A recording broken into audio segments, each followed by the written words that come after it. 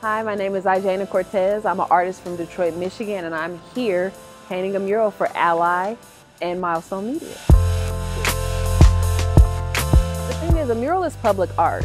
So I think at the forefront of it, it has to be accessible to the community, which this is. We have such a large, comic fan community here. It has to touch the neighborhood and people have to want to stop and see it and they have to appreciate it here.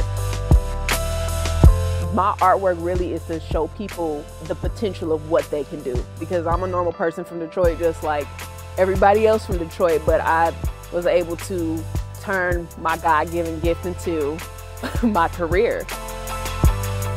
Ally and Milestone have helped by allowing artists like me to be able to showcase their talents and merge it with other artists who are highlighting Black talent, highlighting Black creators.